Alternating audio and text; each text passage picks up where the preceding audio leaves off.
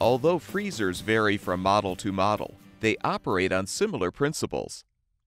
In this video, we will identify the 4 main factors of freezer operation, as well as potential problems you may encounter. Freezers help preserve food by removing the heat from the inside of the appliance. To accomplish this, a freezer uses a sealed system that pumps refrigerant through a set of coils. The system includes a compressor, a pump which compresses the refrigerant in gas form into the condenser coils, where the gas is condensed into a hot liquid. The condenser coils dissipate the heat as the liquid travels through them.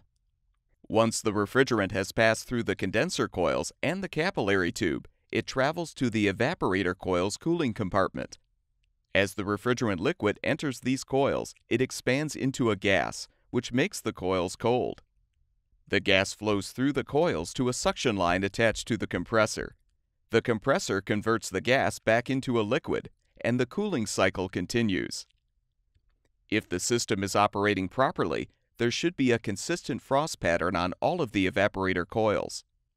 If only 1 or 2 rows contain frost and the rest do not, it's likely that the sealed system has developed a restriction or a leak.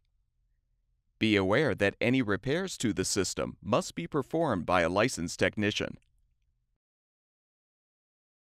The temperature in the freezer should be 0 degrees Fahrenheit or lower.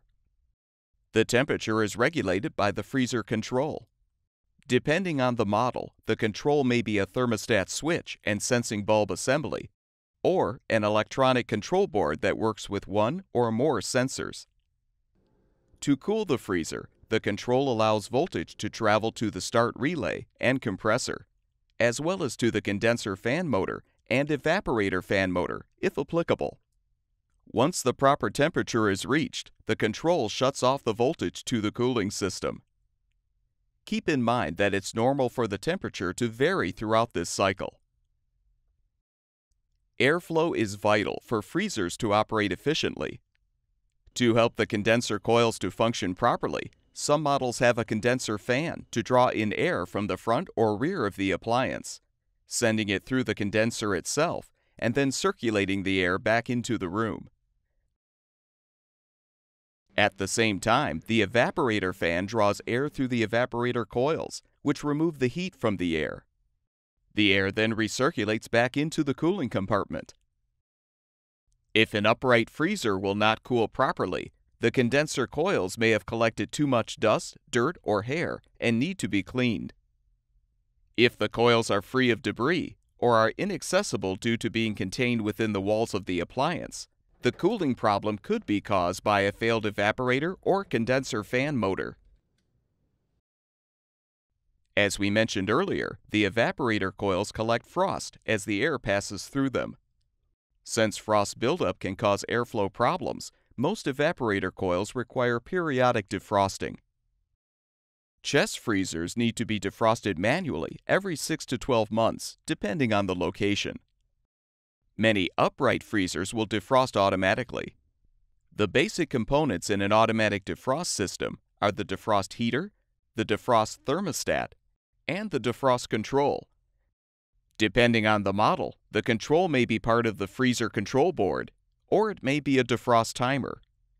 The control turns the heater on periodically throughout the day. If the control, thermostat, or heater fail, the evaporator coils will likely frost over, causing poor cooling in the freezer. You can test both the thermostat and heater for continuity to determine if a continuous electrical path is present. If both the thermostat and heater test positive for continuity, it's likely that the control is defective and will need to be replaced. RepairClinic has a solution for many of the problems you may be experiencing with your freezer. Enter the appliance's full model number in our website's search engine for a complete list of compatible parts. Our site also has an extensive selection of instructional videos to assist you, covering topics like part testing, disassembly, and part replacement. At RepairClinic, we make fixing things easy.